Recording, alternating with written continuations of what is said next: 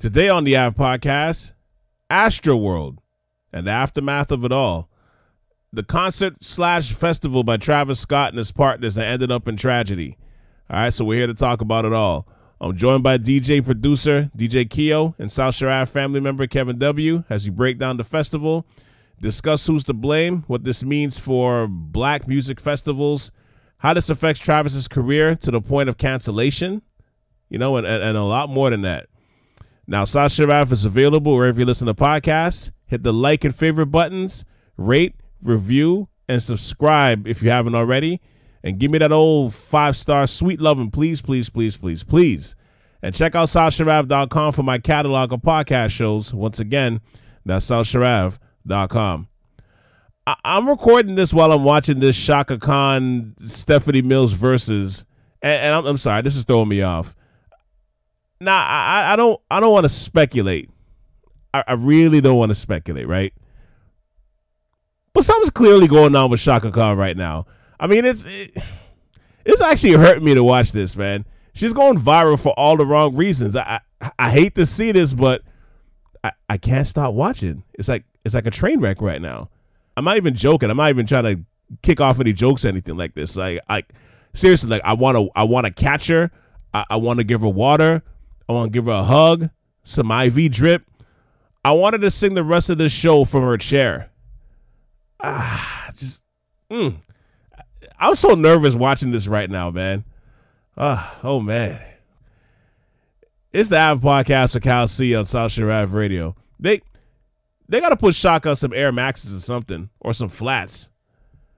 Man, they going to be talking about her later. Jeez.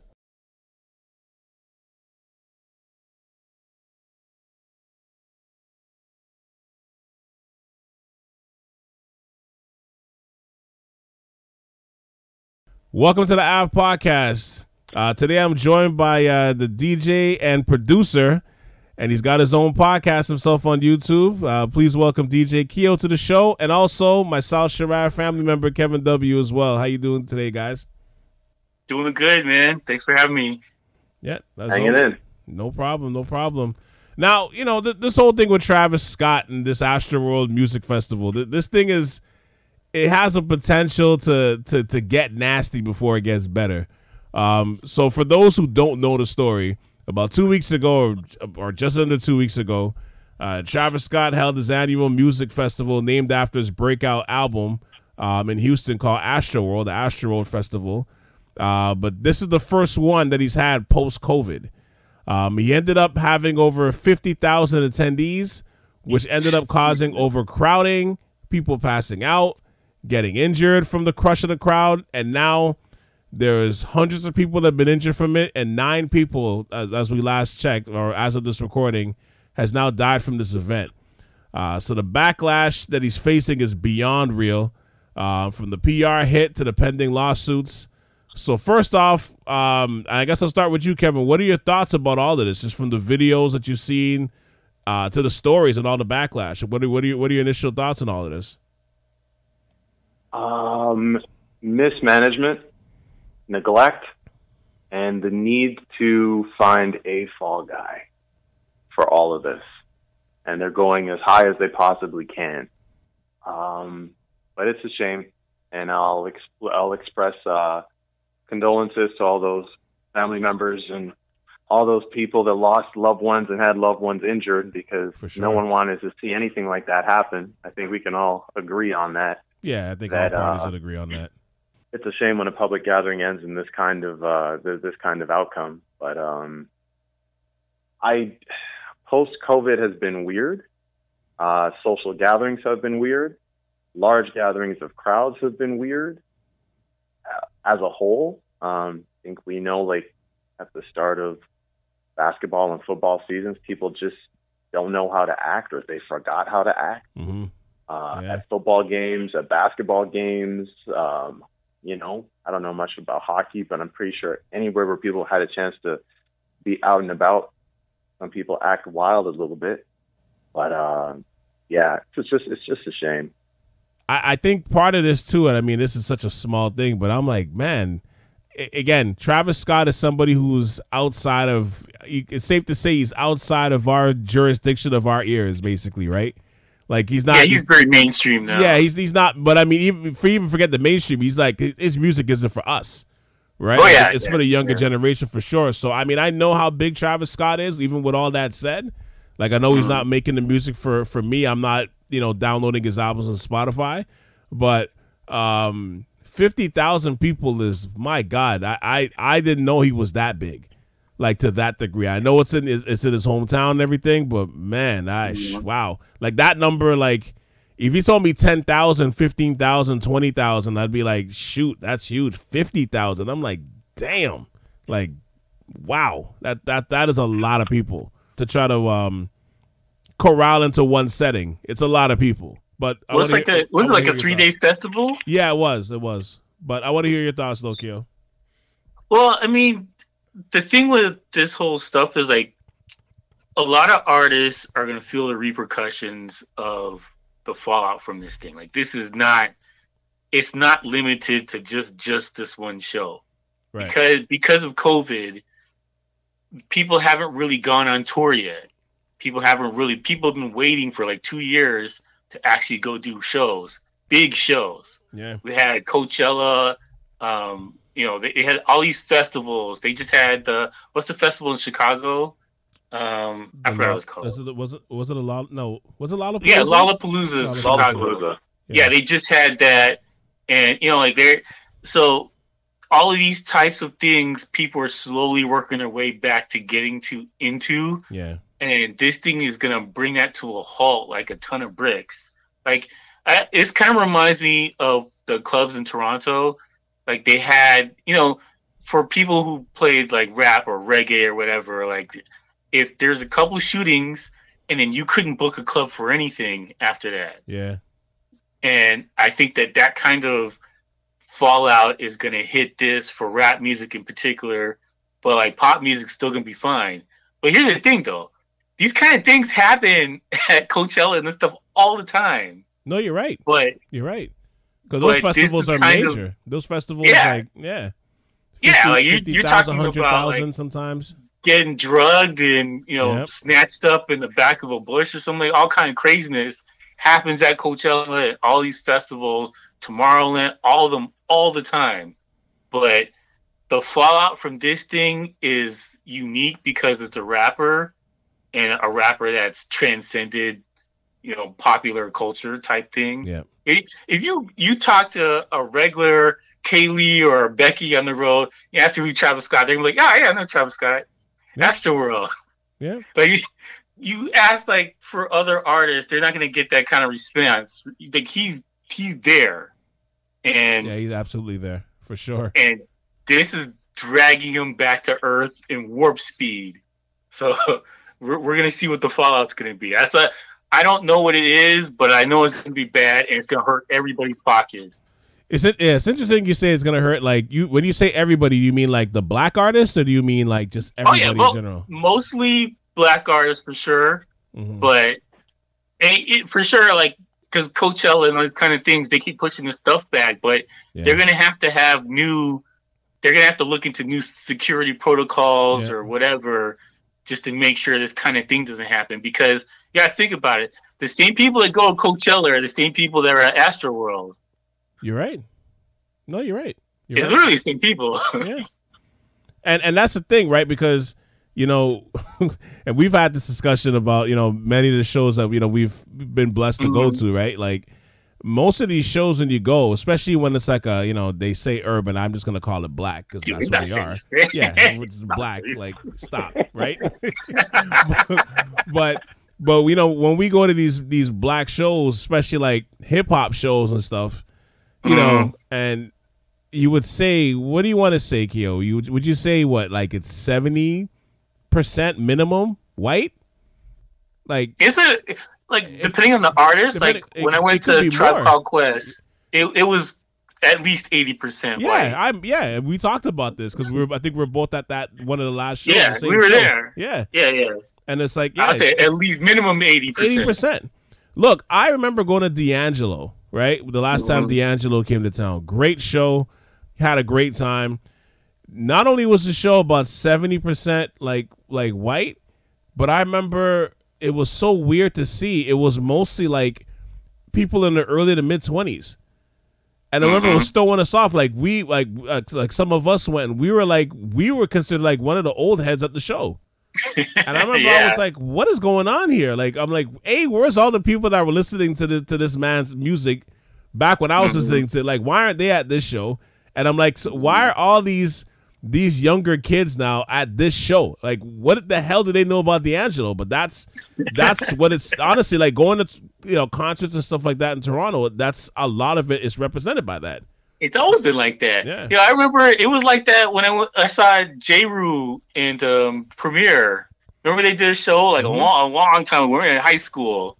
Yeah. Dude, that show was mostly white kids in there. Listen, I went to go see. Oh my gosh, this is pretty much as underground as you can get. I went to go see Pharoah Monch in the mid 2000s. It was a few of us that went to go to that, and I would say it was about 80 to 85% white. And this is when Pharoah Monch was coming out with the hardest mixtapes and stuff, and all your friends listening to him. But when you go to the show, it's like you were barely represented. It was weird. Right, it's always been like that, though. Yeah, no, you're right. At least in Toronto, it's always been like that. No, you're right. Not just Toronto. Montreal was the same way with like the Fugees concert. My friends were telling me like, I think he like Proswell or something even made a comment on stage like, "Oh, where are we? Like, where are people?" No, but you're right though, because like to circle back to the Scott thing, like it's a lot of that same crowd is represented at the majority of these shows and or festivals, right? Yeah. You're absolutely right about that. Like for me, it's obviously it is super unfortunate. Excuse me, but I think this is like it's like grabbing a Dutch pot and throwing in the after effects of inadequate security to lend to what Kevin was saying. Not understanding or properly being prepared for that much people to be at the show. You also throw in the excitement of just being back outside in that fashion. I don't know, Texas has been open for like the longest while, like Florida, but like in a festival mode, I think this is like one of the first, if not the first festival, like a concert to this degree to be back out there in that fashion. Like this is outside post COVID, right? Yeah. And then I think the energy of that, and even like, for artists like Travis, who, they haven't done a show like this in like 2 years, like, or like, let's just say for his festival. Plus it's in his home city. He's back home, it all mixes together in that one Dutch pot. And it unfortunately ends up being like this, which is what you never want as the end result. But it's crazy because like, it kind of speaks to, when I look at this now, like, this news now, it kind of speaks to where you are in your life. It kind of represents where you are in your life because, 20 plus years ago, if I was a fan of Travis Scott or whoever the rapper was back then, say Jay-Z or Nas or DMX or whoever it was, right? 50 Cent, whoever it was. If there was a festival like this, you better believe I was trying to get to the middle of the crowd. Or like if I was in front stage, I'm trying to be right in the middle of the chaos. Right? Yeah. And as you get older, you realize you start to move further and further away from that stage until like you're at the stage now where it's like you don't even want to be near that now. Right? Yeah. But like I think of like if I was like 20, 25 years old, would I have been one of those people in the middle of that? And I can't tell you no. You know what I mean? I can't honestly tell you no because, you just want to be in the middle of all that excitement, And I even think of it like now, like, obviously, before COVID, but like going to like a Soca Fete, when you're like 19, 20 years old, 20 something years old, you're right in the middle of it. You know what I mean? Like getting all the powder, the water, everything getting thrown at you. And then, you get to this stage now, you trying to get bottles in the back. Yeah, you're over by the wall, by the bar. You at the bar, you trying to get, if there's bottle service, you with the bottles in the back or at the side, you know what I mean? You're having a great time still, but it's just the experience is different, So it's like it's sad to see what happened with all these kids, but when you think of that melting pot, like I understand too. how this could kind of get out of hand, especially if it's not, especially when the event wasn't properly prepared for all those people to be there. Yeah. Okay, hold on. Again, I just have to interject, if I may. It's very hard to prepare for a swarm of people. Absolutely. Like, to stop that tidal wave of people that just decided we're all bum rushing and there's nothing your $20 an hour can do to stop us from getting there. Like, the amount of security necessary would have had to be like, I don't even know if you could stop something like that from happening at the Super Bowl. You know what I mean? If people decided, no, we're going to act up, we're going to act a fool, and we're just taking this. Now, much like what happened on January 6th, where you know who incited you know what, you know what I mean? Mm-hmm. And said, we're doing this, and then people went and did it.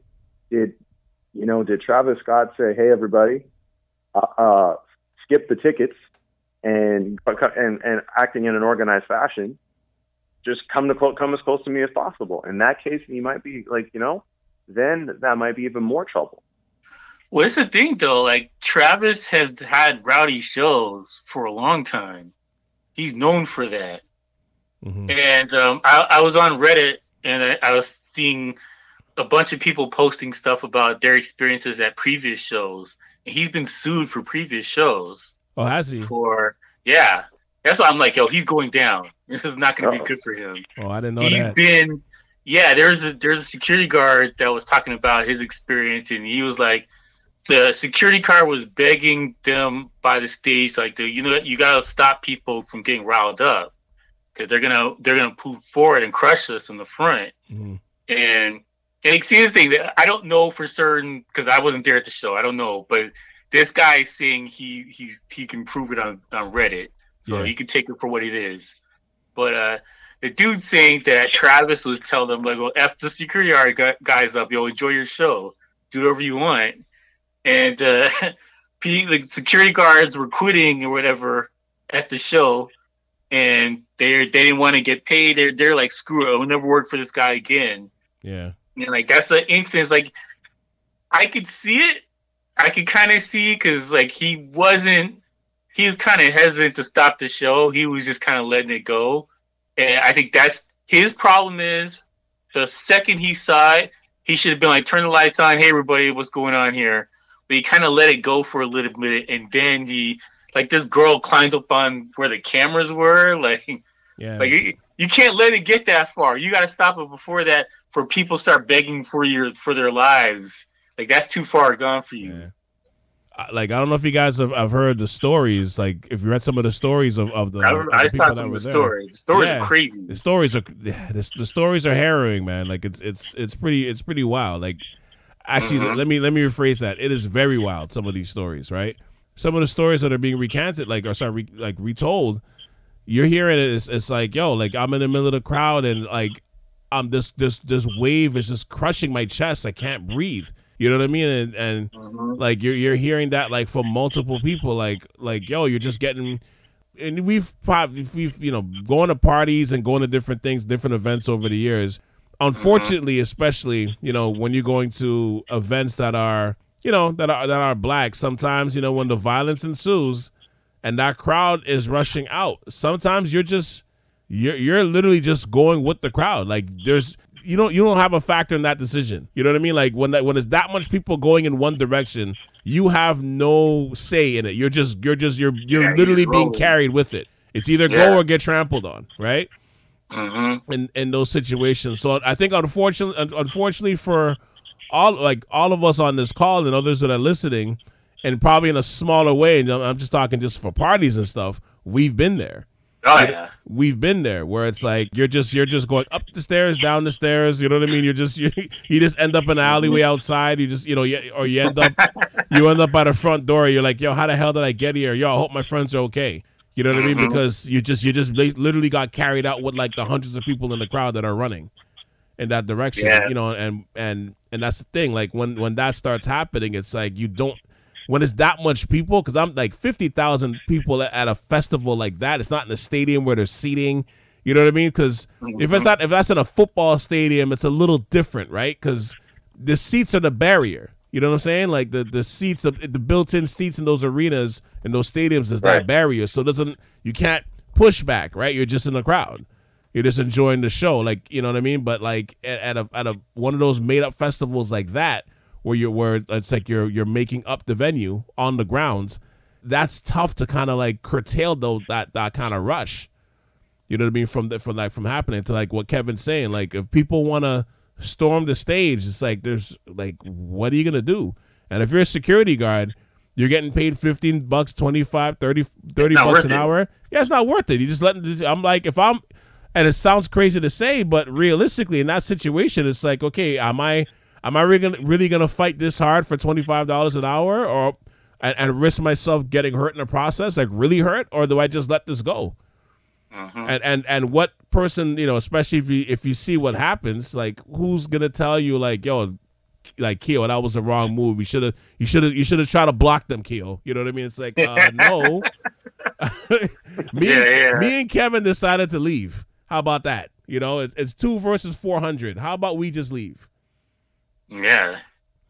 You know, crazy. I think those security guards felt a lot like how they felt in 300, where you have that like those hordes of people coming at you, and they're not just people; they're like young, drunk, high, intoxicated, inebriated. You can't tell me nothing, and this is my first concert since, so I have that extra adrenaline. Yep. Pumping. Forget it, man. The thing is, yes, I did see, to talk about what Keo touched on, I did see that girl that went to the cameraman. The cameraman's not going to stop the show. Yeah, yeah. No, he's not doing anything. He's being paid $21 an hour. He's not going to. He's not, and he's safe up the ladder. He's not jumping down. But like the police, like there were police officers there on the ground. I saw that footage. And they were just feet away, and they couldn't even get through to address the issue. Like, you got to realize, like, Madison Square Garden seats like 20,000 people, right? And trust me, if everyone decided they want to make their way onto the ice, you're getting on the ice. It's like college. It's like college when like someone hits a game winner or a high-ranking team is upset. Yep. Yeah, and you're not stopping that. What do you? I mean, I think part of this tragedy addresses the fact that, listen, there are not enough security guards to stop that amount of people. You need like one security guard per person, and that person has to be stronger than the person coming at them in order to have adequate security. Because anything else is like 2-on-1, 3-on-1, 4-on-1. How are you going to stop all those people? You're not. So, yes, it's just like this could have happened almost anywhere. Yeah. Almost anywhere. And it's a shame it happens to Travis Scott, because apparently Travis Scott's a big deal. So big of a deal, the guy had, exclusive Jordans? Remember he had those Jordans that were going from Mad Money? You remember, he still is, yeah. He had the Happy Meal thing, the Travis Happy Meal, whatever. That thing sold out everywhere. Wow. What's the difference? It's still McDonald's? He had like a special meal thing. Something like that. I think I saw a commercial for that. Actually, you're right. Yeah, he had a special. Was it a McRib? Was it a McPizza? McRib? So, what it's almost it? like a number 8 or something on the Happy Meal or whatever. Not Happy Meal, but like it was a special meal that for him. Like there, a lot of people are doing that now, but like he was one of the first. Okay. Do people think okay, all right, okay. But that's the first time I've heard McDonald's selling out of anything. But okay. but to Keo's point, it's speaking to how popular his that he is right now. His Q rating is as high, amongst the generation, right? That like something like a put together meal, 2 burgers and a large fries with a Slurpee is gonna sell out everywhere, right? Just because it has his name attached to it. Yeah, the menu was a quarter pounder with bacon and fried barbecue sauce. He made $20 million off of that deal. Wow. Really? Have to be. Yes. Yes. And they were selling out all over the country. Wow. So I could go to McDonald's and have them customize a burger put some bacon on it with some barbecue sauce, and I can call it a Travis Scott meal on my own. Yeah, you right? can do that, but like it was a special deal, like for a limited time, and they were printing money off of this thing. Just based off this description, I don't think you and I could be friends. The fact you know too much about this. Absurd. I'm reporting the news as is, all right? I'm not pro against this. I'm just reporting what happened. Okay. He's just the messenger in this. I'm just the messenger here. You can't blame his eyes for seeing the commercial, Kevin. It's not his fault. So I remember it back in the day. I was like, what is this? What the hell?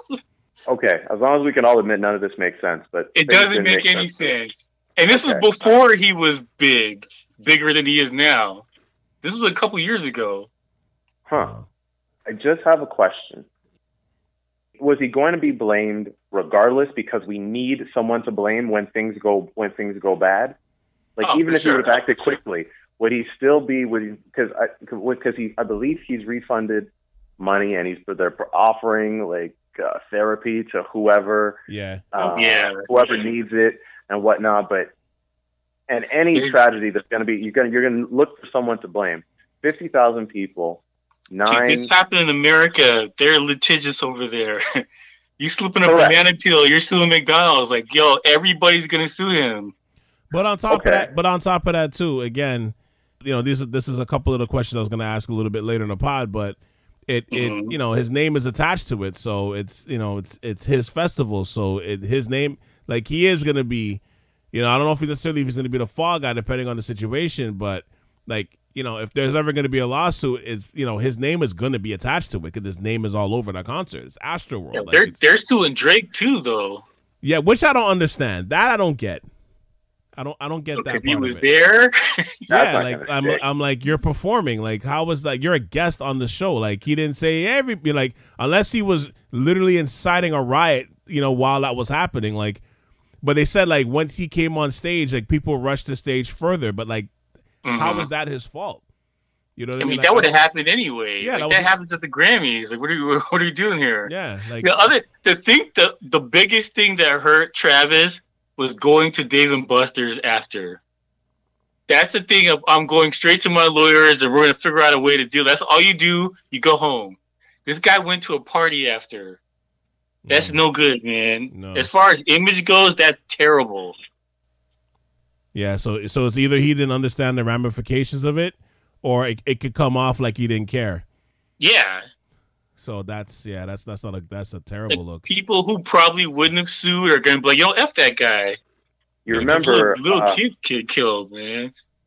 You remember? I don't think he knew at that time, but I don't think you could remember to that degree. I would like to think so, but who knows, right? Like, we don't know, we don't know, right? But if you remember, like, that Seinfeld episode when Jake Jarmel was in the hospital and Elaine stopped for Juji Fruit. Oh yeah, yeah. On the way to the hospital, that was a bad look.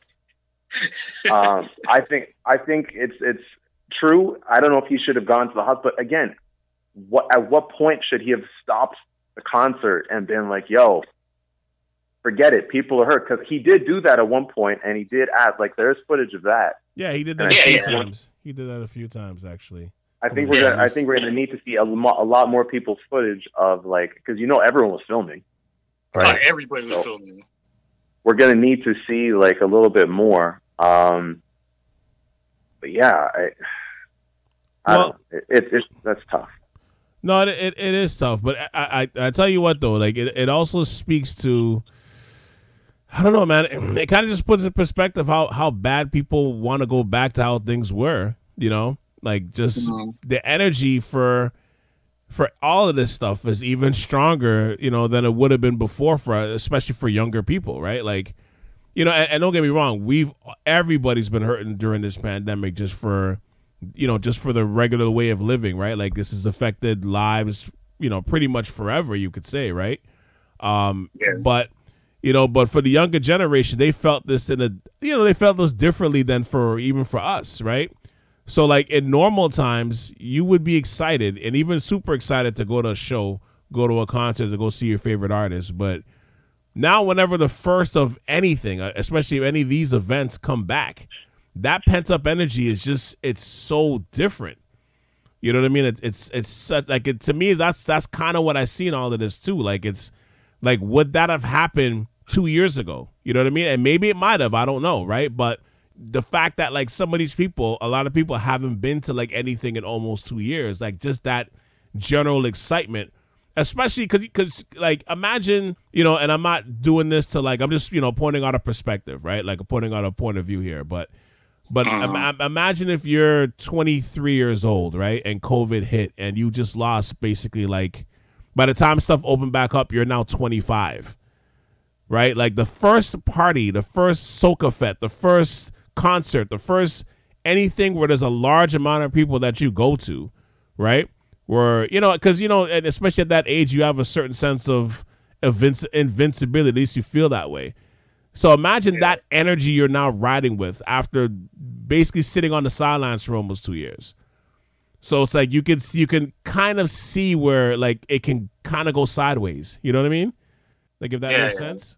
Like you can kind of see where. Oh, I get it. Yeah, like I get it. It's unfortunate. Don't get me wrong. It's unfortunate. I'm not even saying it's right, but I'm just saying like you could see where it can go left. And you add the YOLO lifestyle into it, right? Mm-hmm. And social media, and you have to be there, and you have to be like, yeah, I could see all of it. I can. I just don't know like how much of this could be blamed on him. Well, I mean, save that because I want to come back to that. Sure. I'll come to the next question though. And I guess Keo, you could answer this one, or at least to start the answer with this one. But how does this impact concerts going forward, especially black festivals or concerts? Well, here's the thing, though. Anytime you do a show that large, you have to get insurance. Yeah. And nobody's going to give this guy insurance after this payout ever again. At least not for the foreseeable future. Right. And so if you're like, oh, I got a rap concert and, you know, an artist like Travis Scott's going to be there, they're going to be like, no, we're not going to do it. So, you know, you're going to have to get insurance from out of the country, or like you're going to have to do something different. Or you have to come out of pocket yourself, which is, I think, is most likely. Which is that's taking a big risk. Yeah, like who can afford to put up like $20 million or whatever you're supposed to do for insurance? Yeah, like who can afford that? The fallout is literally going to be. It's going to be way harder for rap concerts to get insurance to do a show like this. At least once, like post COVID for the beginning, at least the first couple. Yeah, years, for the next. I don't think forever, but at least for the next year or two, if you're trying to put on like a Rolling Loud or something like that, like a big show somewhere, you're not gonna get insurance. No one's gonna give it to you. And so that's why I think the fallout from this, people haven't begun to realize what's coming down the pipe. Like you're really gonna see it in the next couple of months when other big shows are supposed to happen. That's when they're going to see it. Like a lot of people are going to have to cancel, or they can't explain why certain artists can't come. So, you know, you could have had this same type of stampede at a Britney Spears concert or, you know, whoever. But because it happened to this guy, you know, we take the blame for other people like us, whereas it would just be Britney's fault. Yeah. You know, Backstreet Boys wouldn't have to deal with this. It would just be on Britney. And so that's why I'm saying, like, this is going to hit a lot of people's pockets for shows. And these guys have been desperate to do shows for the last 2 years. So this is going to hurt. First of all, I don't think it's like a mortgage or anything like that or a loan where we just put it's Travis Scott's name on it. I'm sure there's some sort of holding company or event productions or something like that like a shell company that's been set up in order to protect him, right? Like he would just be like a shareholder or getting dividends off of it or something like that. And no, really? I mean, I you know what? Yeah, it depends. It depends. It depends. Yeah, I don't know how he set this thing up. Hold on. We're talking about the man that had a deal with Nike to release limited edition Jordans. And to Keel's own point, There's a number 8 Happy Meal at McDonald's, and this man doesn't know about shielding himself in a corporation? Really? Please. He's offshore. He's organizing festivals. He's offshore. He's Cayman Islands. Has to be. I hope so. I hope so. Yeah, you're saying this like it's definite. I hope so. Just based on his age and where he's at in his career, I hope so. If this is this could be Fire Festival Part 2, man, for all we know. If this is Jay-Z or something like that, yes. If this is, you know what I mean, some of the bigger artists, yes. Like not the big artists, but some of the older, like older artists, yes. I don't, you know what I mean? Like I don't know. We don't know the business holdings of Travis Scott. But go on with your point though. We'll find out the business dealings of Travis Scott soon enough. We'll find out all sorts of things. Right. That is, yeah, we're gonna pull back the veil on him real soon. Just give Harvey Levin, was it 2 weeks, and he'll dig up his blood type too. But the lawsuits are coming. They're already out. And that's the thing. It's tough because like historically, you know, it's always been tough for big black music festivals or even concerts to get the proper funding, especially when it comes to hip hop, right? And I shouldn't say proper funding. I should say the proper insurance, right? Because like especially hip hop concerts, especially back in the day, they always had this major issue just being insured because most insurance companies were afraid that, you know, what may happen at a show in terms of shooting. They don't want to be, you know, held liable for any extenuating damages, shootings, injuries at the venue, you know what I mean, from a venue, right? And even now that happens, right? You mean those 80% white people that are just busting out Glocks and gas? Hey, man, you know, unfortunately, you know, like, you know where the hit goes, right? And I wonder how much harder it's going to be to insure certain artists because, and I mean, you think about this, like throughout entertainment, right? Like once you're an artist, an actor, for example, gets on that list of being uninsurable, it is really hard. Like if damn near impossible to get off that list. Because it's funny because I don't know if you remember back in the day, but like I think of Martin, right? When Martin Lawrence is going through his issues and stuff. I remember he had like a meltdown in the late 90s or early 2000s. I still remember this with what was the movie again with Bad Boys, with Bad Boys 2. Like some of the reason why it took so long for them to do a part 2 was because Martin was uninsurable. He was uninsurable. It took like a couple years for them to like and I forgot the type of contract you had to sign, but it was like. That was like part of the setup, right? Like that was part of the reason why it took like so long to do a part 2 was because one of the biggest artists at that time or biggest actors of that time was damn near uninsurable. Like they didn't want to touch him, right? So, you know, and I'm even reading like that insurance companies, for example, like to even bring it back a little more recent, they were like completely pissed off because when Kanye, you know, when he had his meltdown and he had to have that tour canceled. Because of the fact that it was a mental health issue, they had to pay out. They couldn't. He couldn't get the hit for that. They had to pay a lot of money, you know, like pay off a lot of money for that. But for somebody like Kanye, because of his influence outside of music, he can bounce back from that. Where to the point now that if he decides to do another tour or concert, like I think he can do it now. Yeah, he'll be fine. There's going to be stipulations in place. But at the time when he had that breakdown, nobody wanted to do a concert with him. Right. You couldn't get anywhere. Right, but he could do it now. But like I said, there'll be stipulations in place, but he'll be able to do it now. But does Travis Scott have those same reserves to fall back on?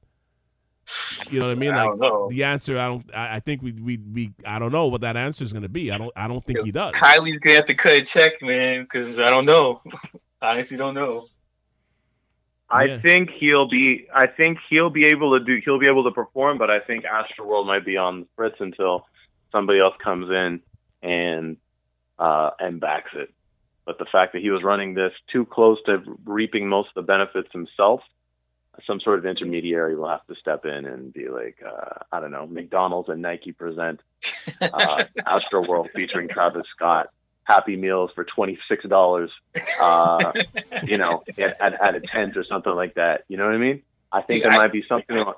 Sorry? I think the Astroworld name is dead, man. I don't think he could ever use this again to do another concert. Because it's going to be associated with this. Because Right? people died.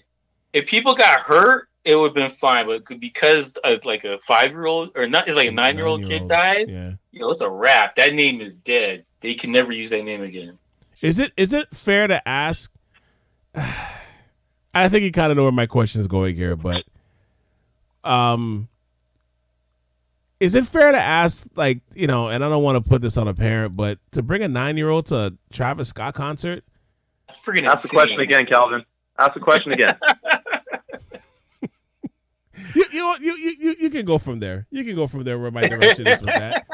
Because that's the first thing I thought. I'm like, what do you mean a 9-year-old, a 10-year-old got hurt? I'm like, why would a 10-year-old be at a Travis Scott concert? Like, getting his Happy Meal. I guess, but I'm like, I'm looking at it from the perspective of, I'm like, yo, forget the fact that, like, because it's 10 years old, you could be listening to the edited version or who knows, unedited version of whatever his music is.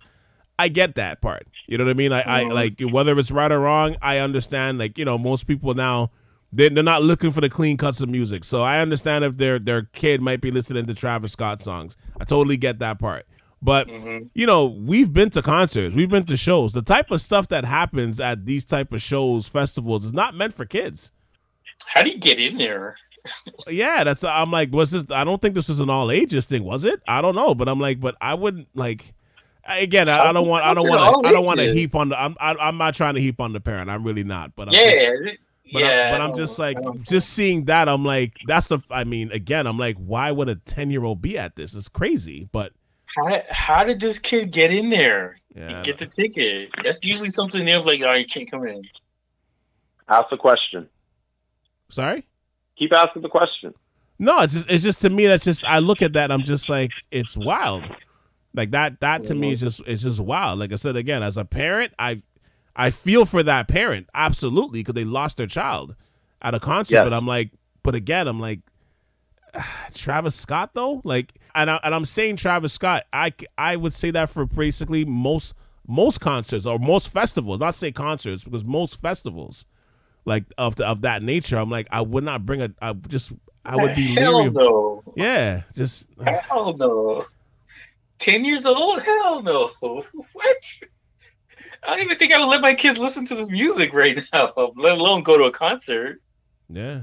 Is it the parents' fault or is it the mob's? Is it the parents' fault? Is it Travis Scott's fault or is it the mob's fault that trampled the child? I don't think you could pinpoint exactly whose fault it is. Yeah. Because like the mob thing is a snowball. Like once somebody pushes in the back, it's going to turn into a brawl by the time it gets to the front. Yeah. Like that's just the nature of these kind of events with this many people.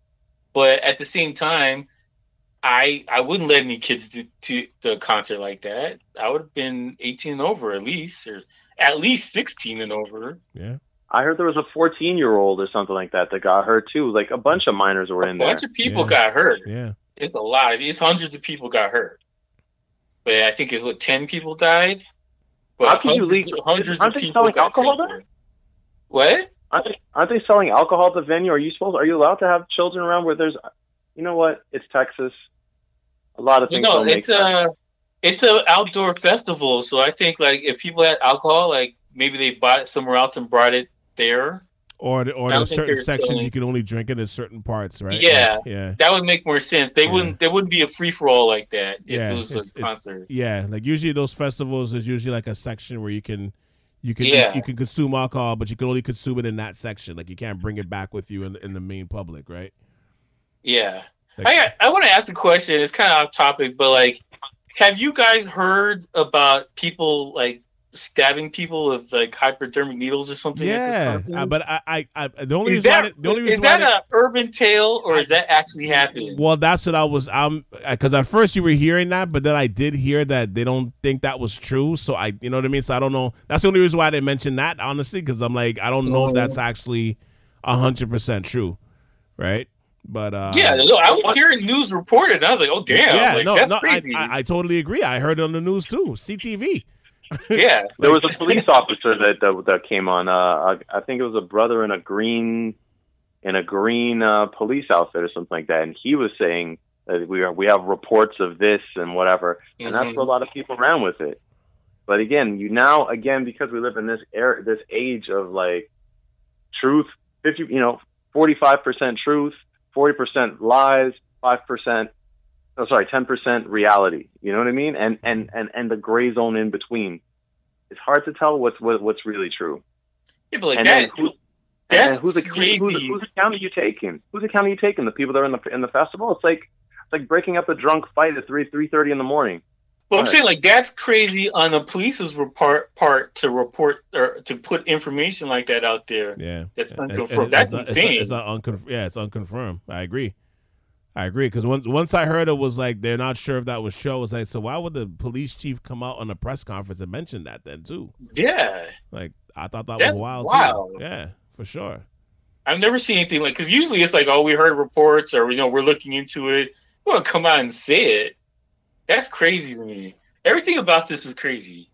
It's like a failure in all levels.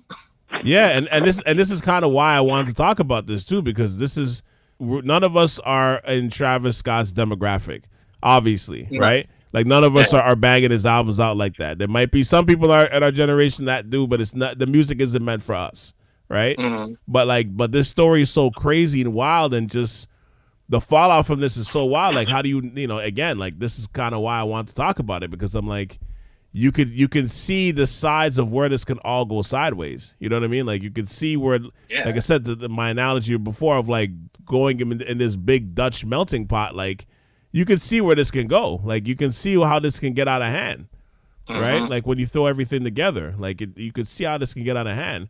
Now, I guess this is one of like my final questions, and I guess we can lay out some of the topics we were to talk about before. But what do you think this means for Travis Scott? Like, do you think this gets him canceled? I don't know. But a lot of people I've seen a lot of people talking about, oh, he's demonic and all this other stuff. Like, but like those type of people, they can't cancel anything. Mm-hmm. So I wouldn't rule that out. But he has to take time off. He can't do anything for a minute. Mm-hmm. Like he's got to take a break. I don't think for certain that this would put the nail into the coffin for him, that he can't do anything ever again. Right. But for sure, he's got to go on vacation for a little bit. Yeah. I think he needs to take a Chris Brown hiatus. That's a perfect analogy too. Yeah, it is actually. Yeah. He needs to take a Chris Brown hiatus, have some people miss him, go on whatever, ABC, NBC, CBS. Since he's black, he'll probably have to sit down with Oprah or Gail, and in a couple of weeks, break his silence in a 1 hour, special, and be remorseful. Yeah, be contrite. And then come back and bang out some hits right before the summertime, and then like Travis Scott's back, and then right. He has to put out the album of the century, man. It's got to be the greatest thing of all time. No, he doesn't. No one has to put out great anything anymore. Well, I mean, like, he just has to show up on a track. Chris Brown came back with hit records, so it was like, you know what? That's all right. Like, that's the attitude people had. Like, I don't like Chris. You know what? That record bangs. He has to come out with something like that. Where you know what, Keo? It's a record. Keo, you know what? It's unfortunate because of what happened with Chris Brown during that period of time. But you're right.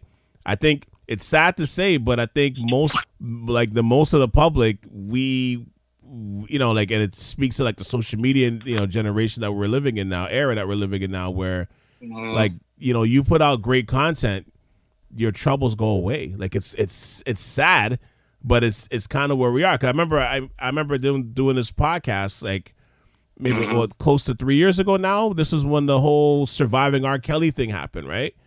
And I remember this is something me and you, we've talked about this in like offline many times in the past, but during that pod, I remember mentioning like the crazy thing about the R. Kelly stuff was like, when all that stuff was going down, Step in the Name of Love and the Chocolate Factory album had him to the point where people were like, yeah, but did he really do it? Did he? I don't know if he really did it. And it was all because we loved Step in the Name of Love. That was like Step in the Name of Love was probably as when you say you need a home run in the ninth inning, bottom of the ninth, the pitch count is against you. Like that was he walked off. Like that, that was an upper deck grand slam home run. Yeah, that was Joe Carter. Yeah, that was Game 6 Joe Carter for real. Like that was Game 6 Joe Carter, right? Mm-hmm. And I kind of agree. Like I think like his next set of stuff that he's gonna have to put out if he wants to continue moving on that trajectory that he was trying to head to, yeah, like the next couple of stuff that he has to hit has to be like it's got to be out of the park. But the thing though, like for Chris Brown, he started doing dance music with all these dance producers, and he made some records for them, and all the white girls with the Starbucks was like, yeah, Chris Brown's all right now. David That's literally right? That's what saved Chris Brown is the dance music. It's not him doing Transformer or any other stuff. This guy made dance songs with big producers, and they gave him the cosign. And they were monsters at the time. Yes, they were monsters. They were monsters. And we took the Pied Piper and all the remixes, and we even ignored the fact that he did a song with B2K, which would have put him back in the same market of underage black girls. And we're like, yeah, but the flute though. And then we just pretended like that. There's an episode of the Boondocks that covered House of Society with R. Kelly, right? Yeah. That's so prophetic, I'm pretty sure. I think he'll have the stink on him for like a couple years, but he'll be back. There's too much money to be made off of him, and he's too young. Two Madison Square Gardens plus change packed up. And honestly, I don't think that all the people there cared as much as they cared to see the show about what happened. Yeah, a lot of people were like, keep the show going. Yeah. Which is crazy because people, when you hear some of the stories, it's like, some of those people were already dead while he was still performing. Yeah. You know what I mean? Which is like that, and that I think that part of it, when you read some of the stories, like you Google and you read some of the stories on like the retelling of some of these stories, it's like, yeah, I agree. He's gonna have to take a break for a while. Like to me, I don't think his fans leave him. Like this is super tragic beyond belief, but his fan base at this point is his fan base. Like I don't think they're leaving him, but I think the days of him, crossing over and all that stuff, I think is going to be paused for a while at least. If not like, sure. If it's not forever, then it's going to be paused for a while. Because look, and the reason why I ask this question is because you're already seeing some of the fallout. Like so far, at a SZA concert, the DJ was playing his music and it was getting booed. People were booing it so that the DJ had to pull his music. Nike has delayed the release of his Cactus Jack Air Max 1s. Release that was supposed to be, I think, for December 16th. That's been pushed back to further notice. He's already been taken off the list to perform at the Day in Vegas concert or festival. So it's pretty remarkable how fast this is already turning. Well, let me ask you this. Have you ever seen anybody boo R. Kelly or Chris Brown's music? No. That's the crazy. No, that's the crazy thing. And that's the crazy thing. We didn't. Not during their biggest trials and tribulations. I've never seen anybody boo them. Yeah. Not once. I do have to interject this, though, if I may. Mm-hmm. What R. Kelly did, he did directly to his victims. What Chris Brown did, he did directly to his victim. Yeah, what happened at the Travis Scott concert, it's not like Travis Scott stomped these people out or, you know what I mean? He didn't do that. Right. And it is a little bit different. It's a shame, but it is associated. It's guilty by association. Like, I just wonder, what if it was just a concert that was not organized by him and he just happened to be on stage at the time like Drake? Well, would we be having the name of the company that, that failed to provide the security? And does the security company harbor any of the, was he responsible for security? Well, for starters, let me say, I'm the one that brought his name into this. Let me take R. Kelly's name out of this conversation. Let's just take it out of the conversation. Oh, because you want to travel to Chicago at some point in the future. Okay, go ahead. Yes. Oh. I want a deep dish pizza just like everybody else. Yeah. So yeah, let's leave that part of the conversation. Let's not compare the two of them because they're on a whole. To your point, Kevin, they're on two totally different spectrums. Let's leave that out. That's my fault for bringing it in. Keep digging, Calvin. Keep digging. But yeah, but in all seriousness, it was just to prove that kind of point. And I guess it's the question to ask both of you guys: like, how much is he to blame for this? And I'm asking knowing that his name is all over this event, but I ask this because I have to imagine when you're on stage, like between the pyrotechnics, the lighting, the smoke, you know what I mean? Like everything that's happening, it's hard to exactly see what's happening on stage, especially outdoors at night. You can't see nothing. And I'm not making any excuses for him, but it's like it's one of those things where you can see everything and also nothing. You know what I mean? Like especially at that point. So it's like to me, it's crazy, but it's not as cut and dry as it seems, you know, especially when you see the dangers of what's happening, you know, around 50,000 people storming the stage or close to that or whatever the number, even if it's 20,000 people storming the stage. Like it's not as cut and dry as saying like, it's this guy's fault for, you know what I mean? Like even if you're hyping up the crowd, you're not, you know, again, we've all been to these type of festivals, you know, like hip hop or whatever it is. Like you've been to these type of festivals, you know, an artist hyping up the crowd is like, part of the course, right? Yeah. So that's what I mean. It's hard. Like, and again, I don't know who's to blame for this, but is he to blame for this? Like, I don't know. It's hard to say, right? You want to go first, or you want me to go?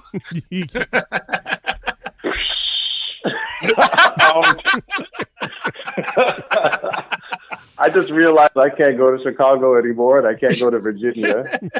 Not like I was going to go to Virginia, where Chris Brown's from, but that's for the courts to decide. Yeah. But I think right now, based off of history and everything that we know already, the court of public opinion has already condemned him to death. For now, until we choose to resurrect them. So that's exactly what we love to do with celebrity. We love to build them up, tear them down, and then celebrate like we were always down for you, man. When they make a successful return, we just trash Kanye forever. People trash Britney.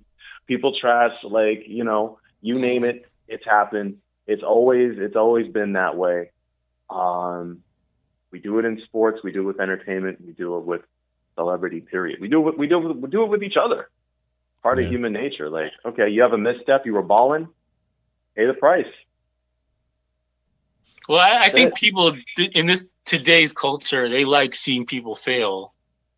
Like the internet piles on. Like when Travis did that video and he's talking about how sorry he felt, like people were mocking it. Yeah. And people were doing TikToks of like, oh, this is what happens when you come home for dinner or whatever. And they show Travis like, yo.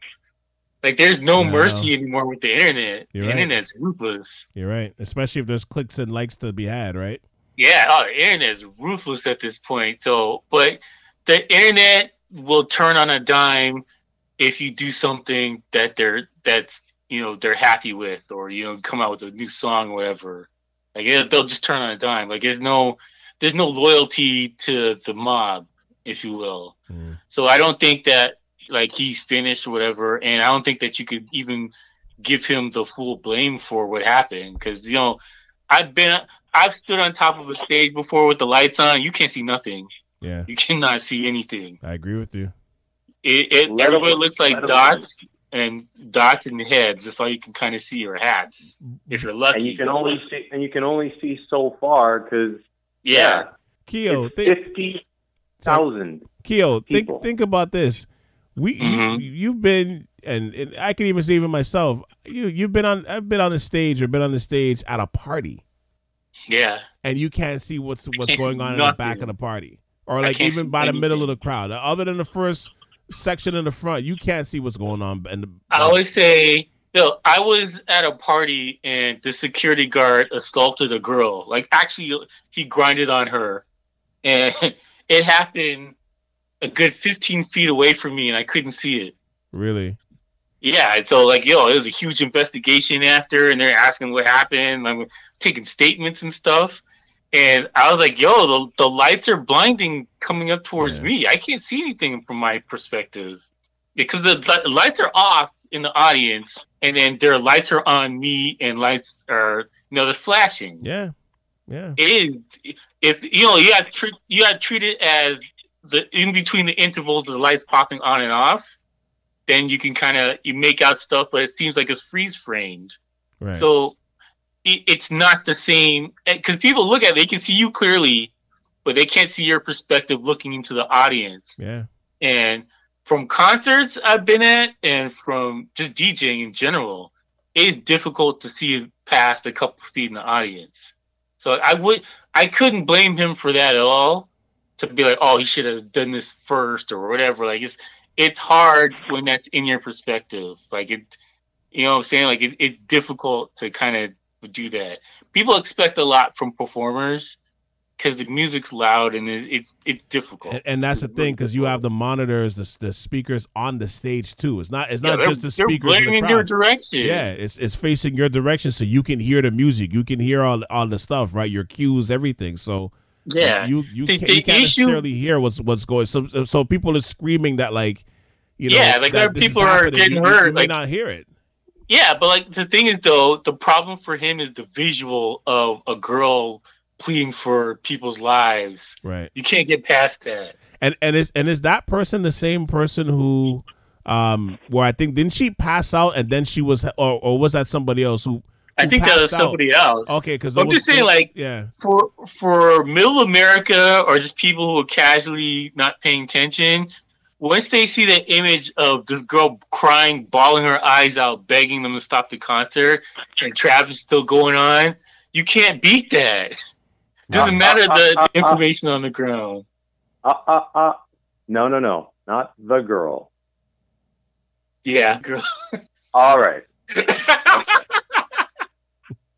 I mean, that's fair. Let's be real. If Taisha was running on stage, it wouldn't hold the same weight. That's real talk. I'll give you that. That's real talk. Mm-hmm. There is a white girl bawling her eyes out, begging them to stop the concert.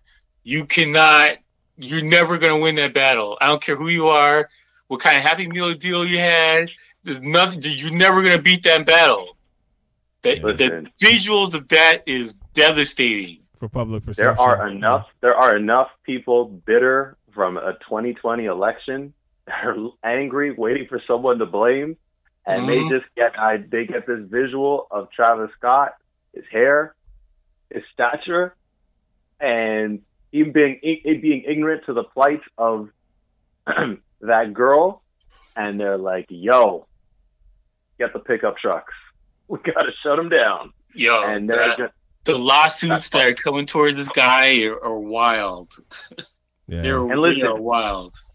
The number, and to be fair, there are some people that I 100% believe were caught in trampled and attacked and whatever, but you're going to have enough people that were just there by proxy, and they're going to show up with Bobby the Brain Heenan neck braces and crutches and whatever, right? Stop it.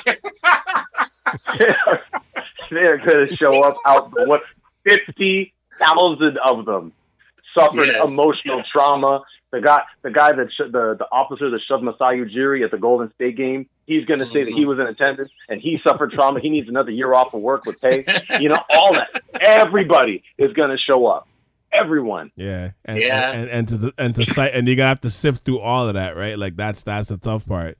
And I mean, and that stuff is that stuff's gonna take years, to be honest with you. Like now, thinking of it from that perspective, especially this is going on for a minute. Yeah, it's gonna take a few. This is gonna take a couple of years. I think minimum 3 years before this even remotely starts to get settled.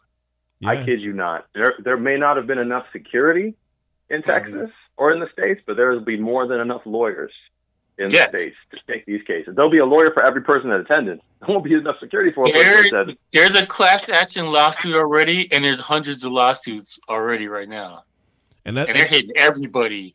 The venue, the security, Drake, So any artist that was in the green room, they're hitting everybody. Live Nation, yep. Live Nation.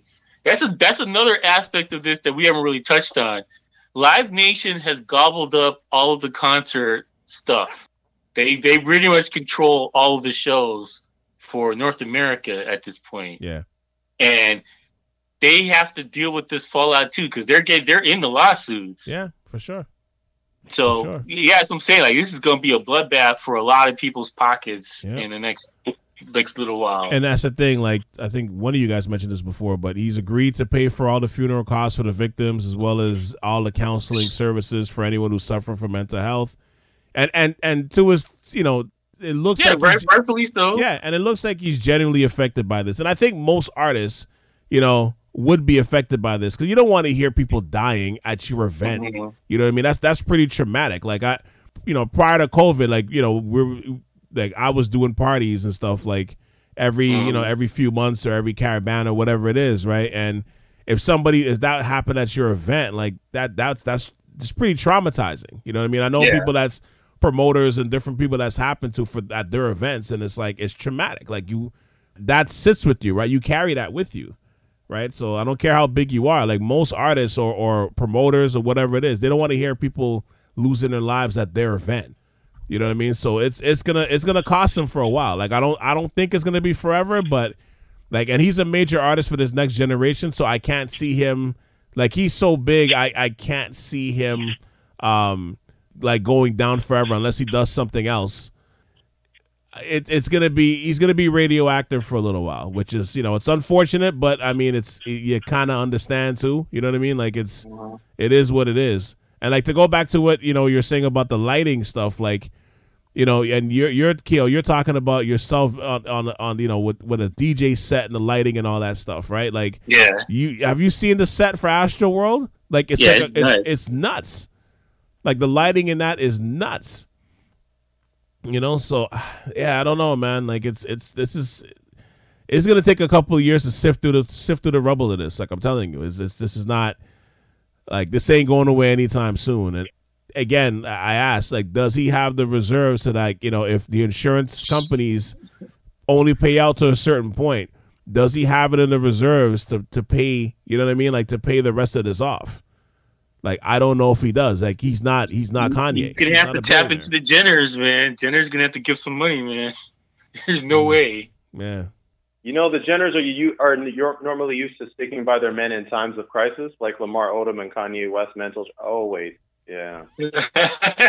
I'm sure she's down.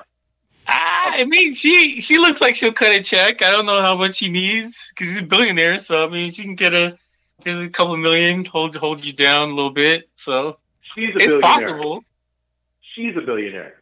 Yeah. Okay. Just remember that. She did. She didn't tell him to hold an Astroworld concert. She told him hire more security. We know that's going to play out.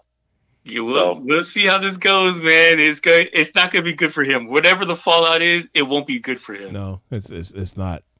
It really isn't. So, just a last tidbit, just because I'm wondering if you guys are thinking the same thing. Because I was telling Calvin before, do you guys want to be a black celebrity anymore, or are you just like, no, I'm good? We're in the crosshairs, man. I would like to be famous, but not that famous.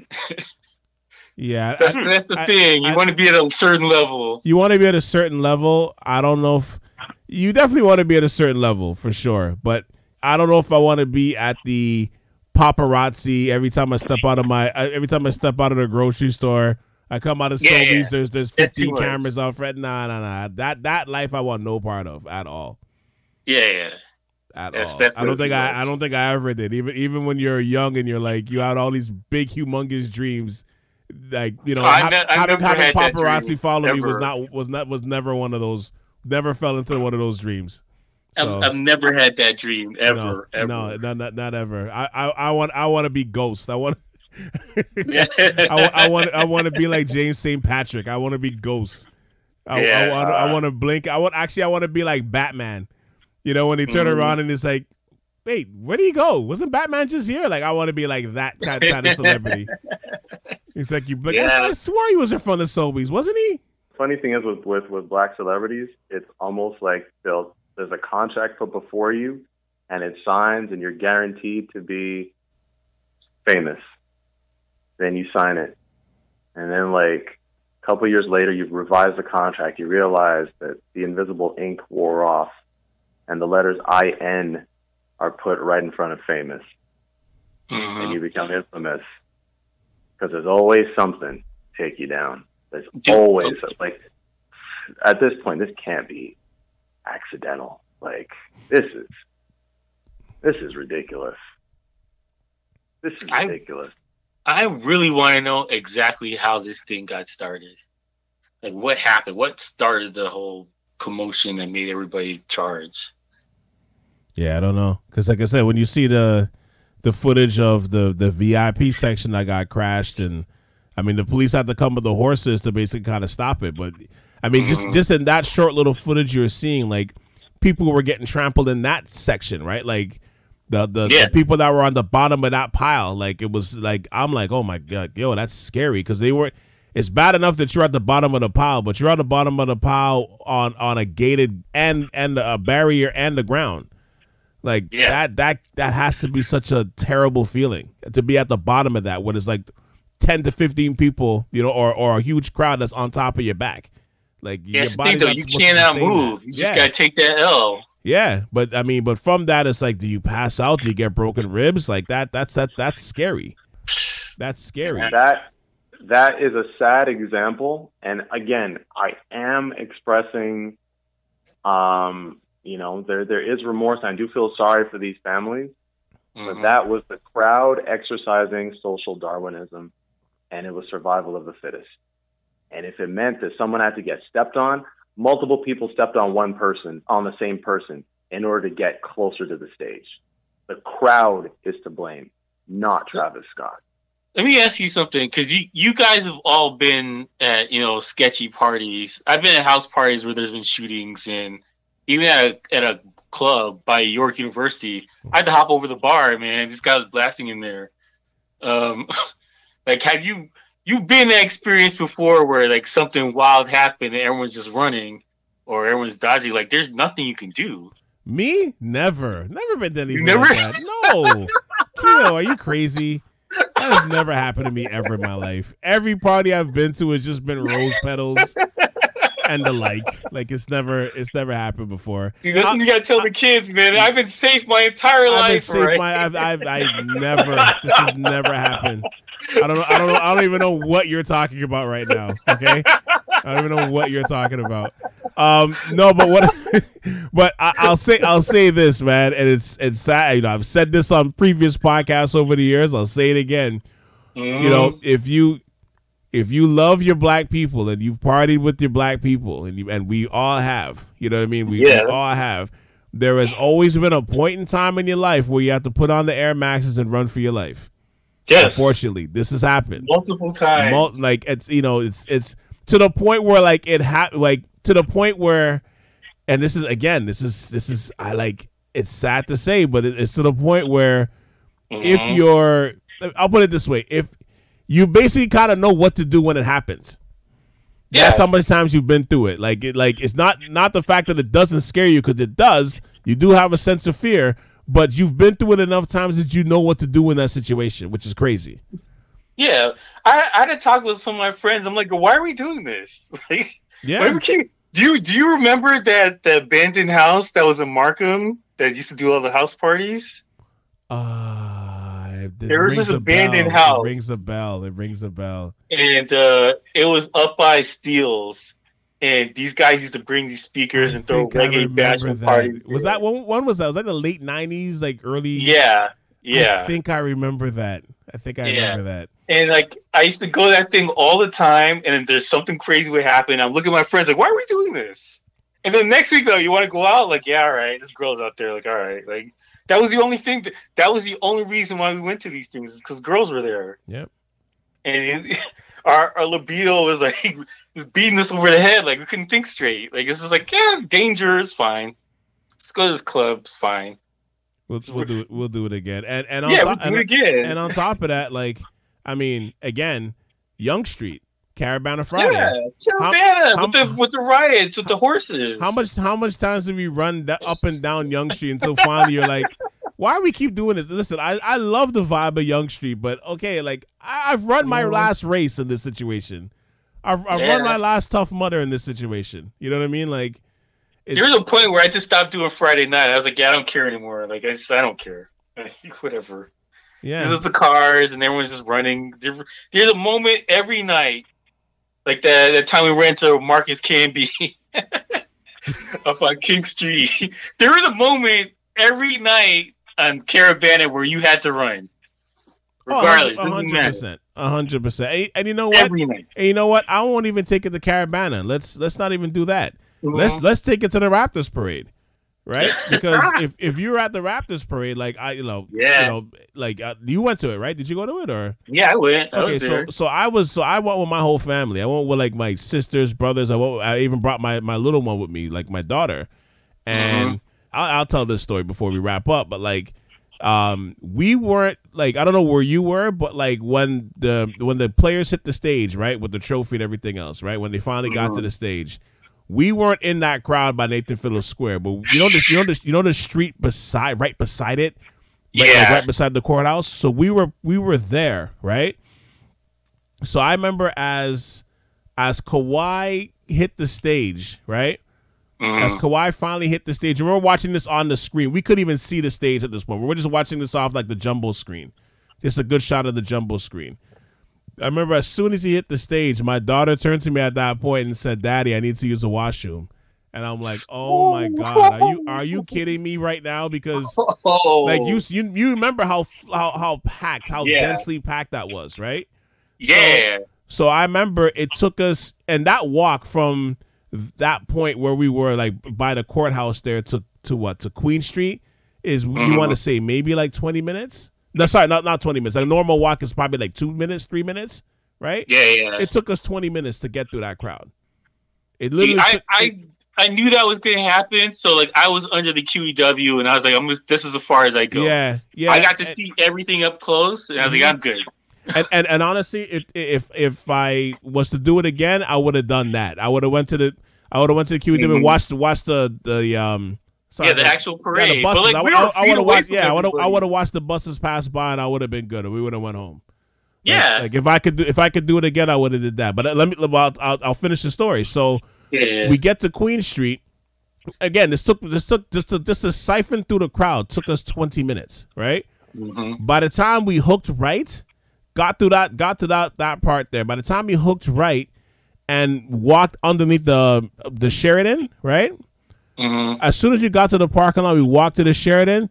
That's when the whole melee and the shootout and stuff happened, and thousands of people were running. So it's one thing, like I said again. Unfortunately, we've been through these situations so much times, but it's a whole other level when your kids with you.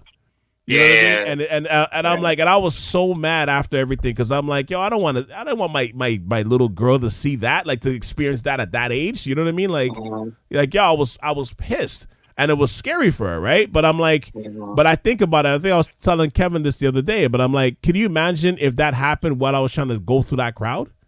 Like if I waited 5 more minutes and said, nah, come on, hold it in for a few minutes. Can you imagine if I said, okay, fine, we'll go 10 minutes later and you're walking through that crowd? Because what happened was, every like hundreds or thousands of people started running and like thousands of people started running up that street, like that same street.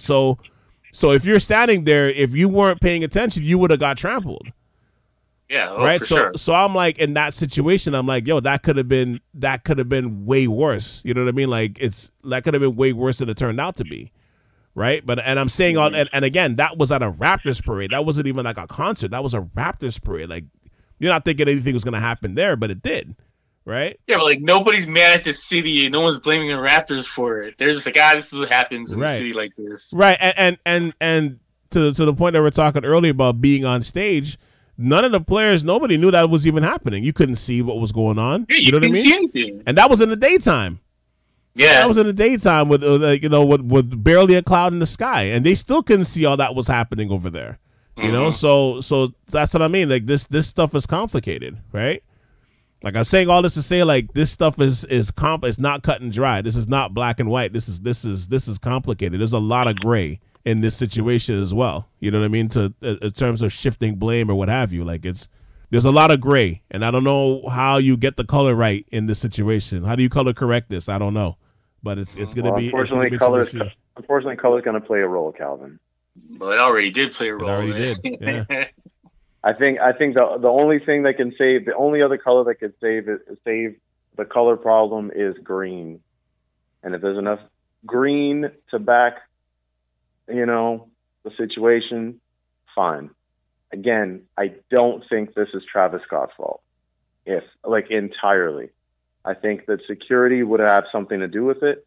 I think that communication has something to do with it. And the horde of people that trampled other people has more to do with it than the performer on stage.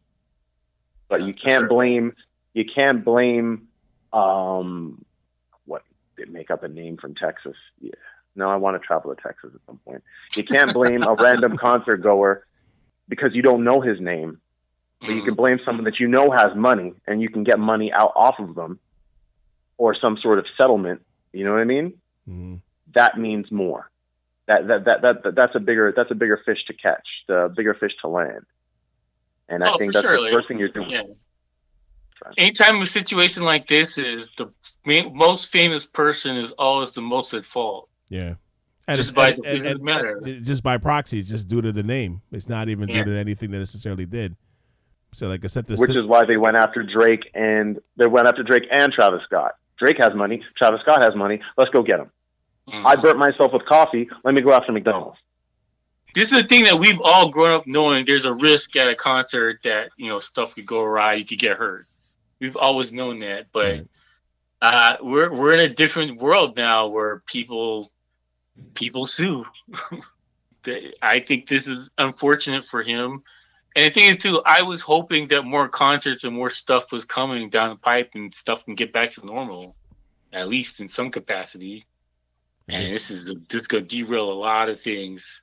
Funny thing is, this is normal. This is and was normal because this is the same thing that would have happened in any other situation. How soon can people go back to suing each other for their own, not for their own, but for mistakes or something like that? How quickly can people come up? And now I think you have 50,000 people trying to shoot their shot and get at Travis Scott's pocket. I mean, that's always been a thing, though, to try and come up by suing. That's always been a thing. Yeah.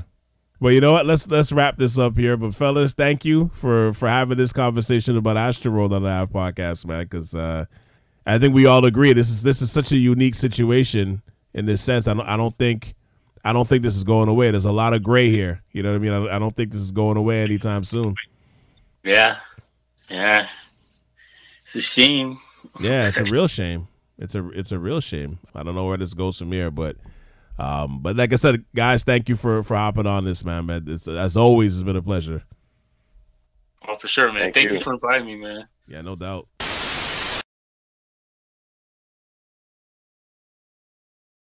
Thank you for tuning into the Ave Podcast. And special shout out goes out to Kevin W., my South Shore Ave family member, and DJ Keo for coming on to discuss Astroworld and the after effects of everything that happened from the unfortunate results of the festival. That situation is going to get worse before it gets better. And let's see how much it changes how concerts are secured and what the approach is to properly securing these concerts going forward. Last thing, though, I found out that the venue was more than big enough to hold the amount of people that was there, but they also said that possibly thousands of people snuck in too, breaking certain barriers as well, which made it cause some of the situation. I'm sure more will spill out from this story, but it's definitely a mess in all aspects. And condolences to the victims and their families as well, because, I mean, who goes to a concert to possibly lose their life, right? It's a sad situation all around. I appreciate everybody for continuing to support and tune into all the platforms that they listen to these shows on. Continue to rate, review, and subscribe to all of the shows. And check out my catalog from SouthShoreAve.com. Once again, that's SouthShoreAve.com. We'll be back next week with a new episode. Make sure you tune in for that. And check out my brother DJ Keo's YouTube page to catch his shows as well. Just type in DJ Keo to catch his episodes. All right? Support a podcaster. For DJ Keo and Kevin W., this is Cal C.